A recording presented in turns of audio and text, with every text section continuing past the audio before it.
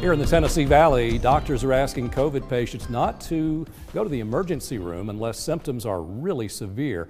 This is because of the recent spike in cases. Our Elise Zwick joins us live with an update. Elise? That's right, David. Chattanooga's three major hospitals are teaming up to tell the public about COVID-19 testing. Don't go to the emergency room unless you have a major emergency. We're stretched extremely thin. Dr. Jensen Hyde, an MD with the Erlanger Health System, says people come to the emergency room with symptoms like a runny nose, cough, or no symptoms at all, requesting a COVID-19 test. With the strain on current healthcare workers, these requests are overwhelming the department. People that use the ER as their primary care even outside of a crisis situation, and so some of that's just a pattern of use as well. We've seen people come to the ER to get pregnancy tests.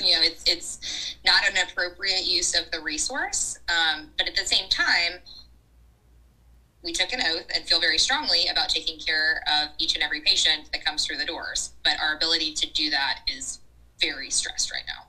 With hospitals short-staffed and the Omicron variant more transmissible, this current wave of COVID-19 infections is impacting the availability to help other patients in need of ER services. The sheer transmissibility is a huge challenge because it means that numerically, we're still seeing a lot of patients sick enough to be in the hospital, which stresses all of the service lines, and in particular, the emergency department. To help reduce some of this strain, local hospitals say to only visit the ER if you are experiencing shortness of breath and other severe symptoms.